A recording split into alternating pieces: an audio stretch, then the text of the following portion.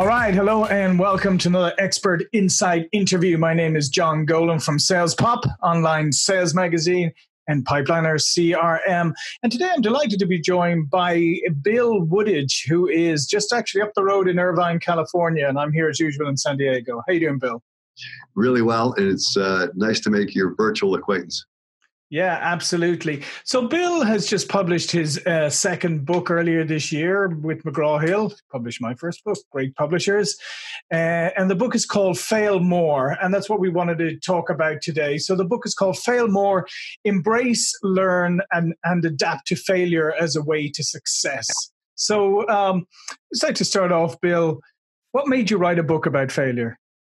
Well, you think about success, and I think we get caught up in success, and we're thinking about, how we move forward in life. And my first book was always Forward. It was the name of the book. And it was about a success journey. And I started thinking about it, and I thought, before success, what's paramount? What's paramount before any kind of achievement? Before you raise the bar to the next level, what is there? Failure.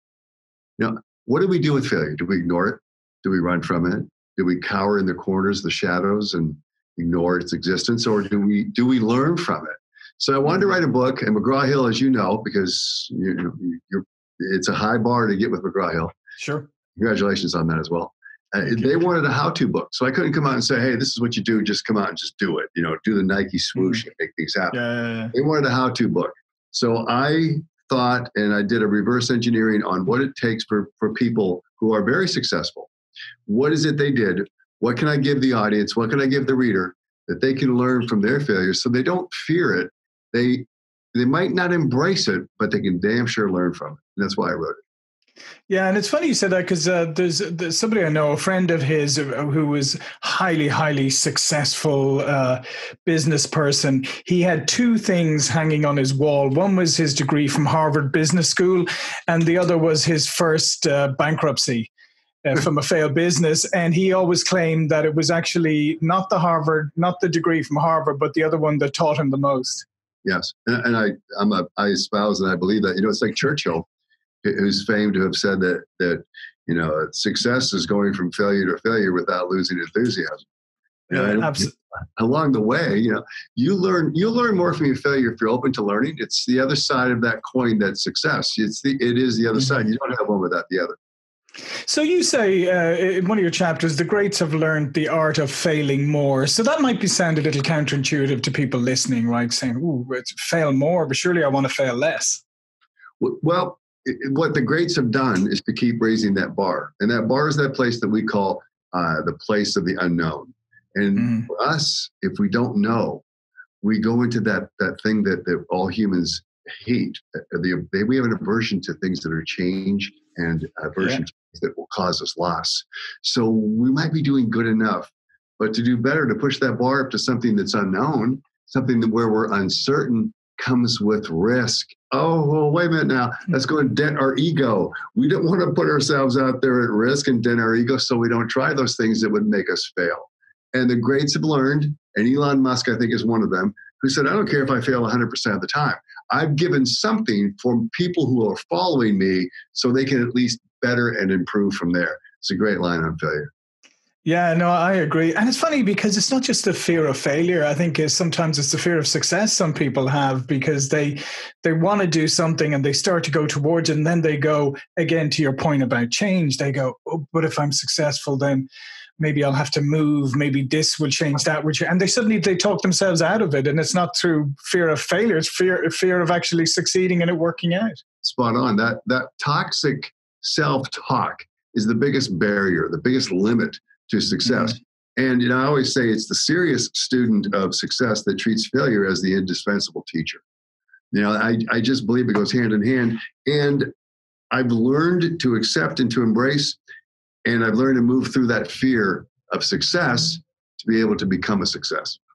Yeah, that's a great point. And you have a chapter here about recognizing fear. So most people would say, well, I know when I'm afraid of things, but I guess the point is you often don't. No, I want you to think about this. Think about fear as something that's very important for us to sustain the species. We need to have our fear. It's an ally, important ally. But there's a difference between fear and danger. You see, fear is something that can be, accompanied by a danger from an animal, from an insect, from another human, or it can be that illusion, the imagination, that florid landscape that plays the worst case forward and makes us stop in our tracks. So learn to distinguish between fear and danger, and then learn where fear comes from. It's a protective measure. It's part of our instinct. It's part of our instinct.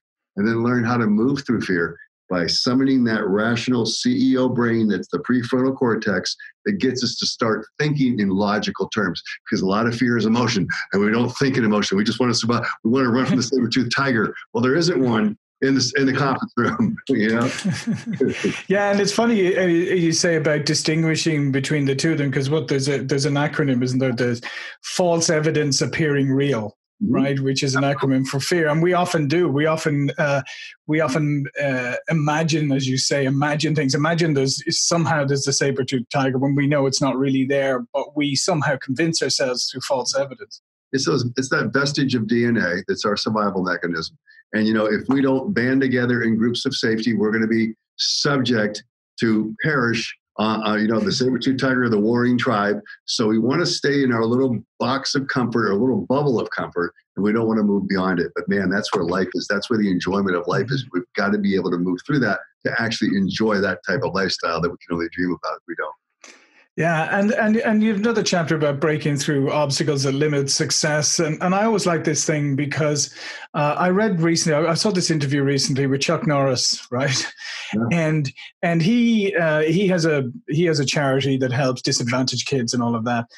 And so whenever the kids he's helping, when they want to give up, he always says to them, he goes, What would happen if you gave up at this obstacle now and it turned out that this was the last obstacle before your success? How would you feel later on if I told you that? Yeah. And of course they go, well, I'd feel terrible. They say, so go on. So I always like the idea about, always trying to overcome the obstacle, because it could well be that last obstacle before you break through. So talk a little bit about breaking obstacles. Well, what you just said, and I think a segue to what you just said, which was what I really appreciate how you phrased that, is I hitch on to regret, and I think it and I play it forward, and I say, if I don't do this, as I see my life now, will I be at a position maybe in life where I can't do this? Will I have regret? That is something that propels me forward as much as any kind of thing that I can envision for my future. I don't want to have that kind of regret. So I don't want to be in that place. I want to take those actions now that, I want to leave my best thing on the field. It doesn't mean that you butt your head against the wall so much that maybe you're bloody and you're not getting anywhere. You got to have enough self-awareness to know that you're in the right place doing the right thing. So you got to be responsible with this whole thing about failure, and you got to take risks that are intelligent, and you have to weigh your risks against worst case. You can't just dive out there and go, "Hey, well, more, man." It's not a license to be irresponsible with your behavior. Yeah. Yeah, no, 100%. And I think it's always it's very interesting that when people say like, "Oh, yeah, do you regret taking this job or going here?" And I always go, "No, I don't." It may not have worked out exactly as I planned, but it was part of my journey to where I am today. And to your point, if I had not taken that step, then who knows? I would maybe have been on a completely different path, maybe not as good a path. But to your point, it's better to look back and say, yeah, at the time probably wasn't the smartest move I ever made. However, the move I made after that to make up for that not so smart move turned out to be a great move. You have the awareness and that retrospective ability to say, I've done this stuff or similar stuff before. And I think about this because I came out of the backwoods of Western Pennsylvania. If I wouldn't have taken that first step from a town of 3,800 people when others were telling me, don't do this, they're going to annihilate you out there. My entire world changed from taking that very first step. And I think that's the thing the listeners, the viewers need to do is take the first step. And then what do I need to do? What have I learned from that first step to help me make the next step? And the world opened up for me. there. Yeah. I just want to underline that point you just made about taking the first step, because again, I think as human beings, and we're talking about fear of failure or fear of success, whatever, is that we suddenly start to plan so far ahead. We're like, well, if I take this, well, I need to do this, then, and you just go, no. You need to put one foot in front of the other. Take your next best step, and then figure out what comes next. But don't think so far ahead that you paralyze yourself. You know what the Ethiopian proverb is, right? How do you eat an elephant? One bite at a time. Yeah, Most exactly. of us look at the entirety of the endeavor, and we then shrink up and say, "Oh, I just can't do that." Right? You can't. You can't swallow it all the way. You've got to take the small steps, and that's one of the keys to working through failure. So you also say about becoming a master of failure. So how do you master the art of failure? Fail as many times as I have, and they'll give you a master's degree in it. So, I think it's this. I think it's that you learn that to anticipate certain things so you don't have to fail. And being a master of failure, you can see based on past experience, okay, if the past is prologue, what could I have done different? Maybe what could I do now to avoid that misstep? And if it does occur, then you learn to pivot from it. You learn what to do from there because you've been through it before. You know it's instinct now overwhelming you. You know to come up and write down what's really happening and how to make a dispassionate approach, a rational approach to moving forward. That's when you start to master failure. You're never going to embrace it. I think it's antithetical to human nature, but I think you can really become an ally with it, knowing that probably means that's what you have to do when you start to fear failure. Yeah, and I like, again, Dave, just to underline that point again about you said about the retrospection and looking back and learning from all the things that happened and making sure that you've taken the lessons for them. And when you're confronted with the situation today, as you say, take the emotion out of it for a moment and look back and say, okay, so I've been confronted with this before or something similar, and this is how I dealt with it, and maybe I need to deal with it differently this time, or whatever the situation is. And you're bringing me to a point, you're bringing me back to my kitchen table in Western PA. You want to know why I didn't get into an Ivy League law school? Why is that? I wasn't smart enough. But beyond that, there it is. No, they asked me, they said, this is part of the thesis, write about John Donne, who said, no man is an island. Yeah. What do you mean by that? What I mean by that in fear is you have allies. You have people that are achieving. You need allies in life. No person is going to succeed on their own. We need each other. So you need to be with those people who are pushing that envelope, raising that bar, doing those things, getting published in places like you got published. It's possible. How did you do it? Just deconstruct, be a reductionist, talk to them, and we can all go through this thing together because no one's going to go through it alone. Yeah, no, I totally agree. And I think then what you have to also realize is then that there's a certain duty on you then is to help other people along the way as well, right? Especially because, yes, nothing, we can always say, I always love it when people say they're a self-made person, right? Because that's not 100% true ever. I mean, you may be the one who pushed through, but a lot of people helped you. I've never found, it sounds great, but I've never found someone who's a self-made person. Never. And I think what you're talking about is an obligation, and I think it's a noble obligation to undertake to serve others. And I think by serving others, by sharing things, really sharing things, and becoming vulnerable in what you're sharing about your real life instead of some, Instagram or some Facebook thing. It's who I want to be in a meme, No, the real you.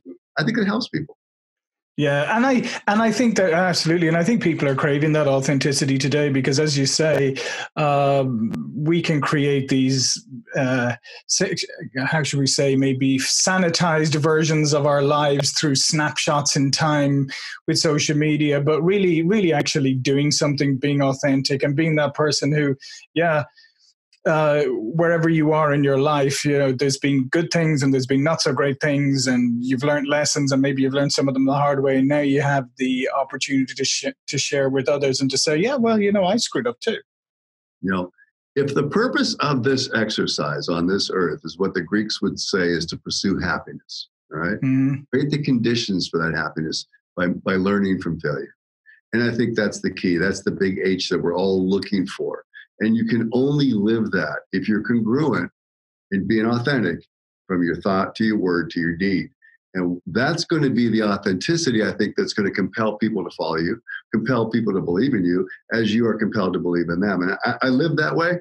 And I believe it's all really in happiness and how I create those conditions. And the sacrifice, the cost is, hey, I'm going to fail and I'll learn and I'll apply and then I will succeed. Yeah, I think that's fantastic. And I couldn't have wrapped this up better. That was beautiful.